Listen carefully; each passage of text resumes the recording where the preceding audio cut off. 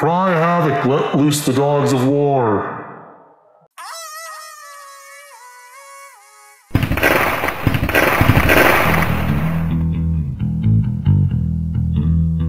The inspiration for this painting comes from a documentary I saw when I was in college. It's centered around Thomas Gold, the scientist. Now, Thomas Gold was a unique personality. He was famous for three things. His first was he had this theory that the human ear worked by microscopic hairs that would vibrate. Now, a lot of biologists disagreed with him, they argued with him, and eventually, of course, that was found out to be true. The second thing was he was famous for hiring Carl Sagan and giving Carl Sagan tenure when no one would. Thirdly, he had this theory about oil, petroleum, being a natural substance like nickel or copper, and being abundant in our world. So this is my first major painting that I did back, probably started in 2010, 2011. Took me a year to complete. So the thing that really got me painting and doing this kind of subject matter was the fact that I was discussing this theory of biogenic oil with this engineer that I knew, and he said, no, everybody knows that oil comes from fossil fuels, from dead dinosaurs, dead plants, and I believe that isn't true. And most of the science actually backs up the idea that it's an abundant natural resource. So, you start getting an inkling of what this painting is about. Oh, okay, I'm starting to get it now. Saturn is in the background, and one of its moon, Titan, NASA discovered that there was hydrocarbons. And there's never been life there. And that's one of the major, building blocks of the theory that it's a fossil fuel is it comes from life. I kind of set it in Monument Valley because I like the grandeur of it and that idea of, the wasteland, nothing living in it. The cars sticking out of the ground actually come from a place in southern United States, Cadillac Ranch, where this person has planted Cadillacs coming halfway through the ground. And I thought it was a really great idea because this is where most of the petroleum goes towards, fueling automobiles. And nothing is more representational of gas guzzlers and big Cadillacs. Now the Russians also had this theory back in the 1940s. They're in the corner here. When communism fell in 1990, they started digging these deep oil wells at 10,000 feet and offered this data to the Americans because they started hitting oil. And people say, Bill, big deal. About 5 years ago, let's say around 2010, they actually became the largest oil producer in the world based on this kind of theory that it was plentiful rather than this hit and miss idea that, you got to be lucky to strike it.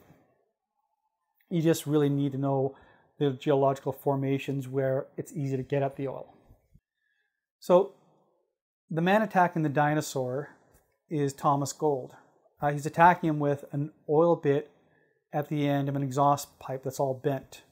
When I first heard about Thomas Gold was in the 80s when I was in school in a documentary, and his theory was if he hit oil in the steppes of Russia at 10,000 feet, it would be basic proof that oil isn't seeping down because there's too much pressure coming up.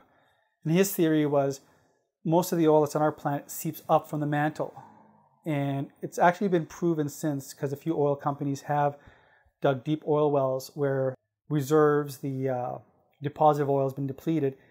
But why that oil is there is because it's seeped up from the mantle.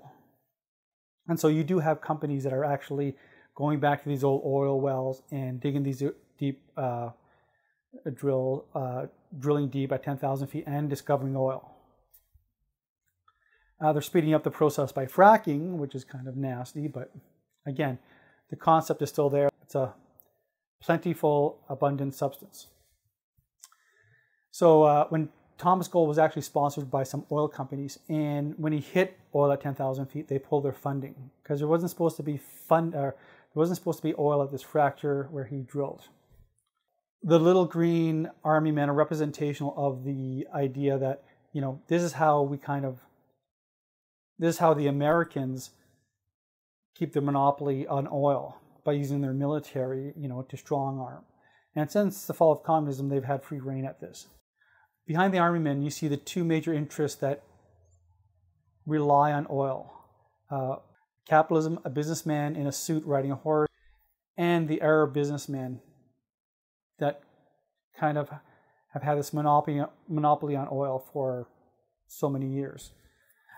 This has been changing lately because over the last 40 years, we've been told that we're running out of oil.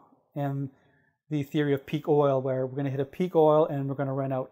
Now, this was supposed to happen in the 70s, believe it or not, but they keep extending it because what happens is they keep finding more and more oil. They do have these major oil discoveries, and it's 10% of the future producing of oil, but when they start producing, it goes down to 0.1% because the reality of it is when they find this major oil, it's really a lot.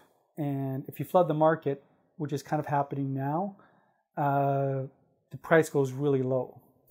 And it is monopoly. There are things that I find interesting. A lot of, people like me find interesting. These ideas that the world isn't the way we're being presented every day in the media, and the ideas. More kind of, why is this seem to be the opposite of what they're telling us?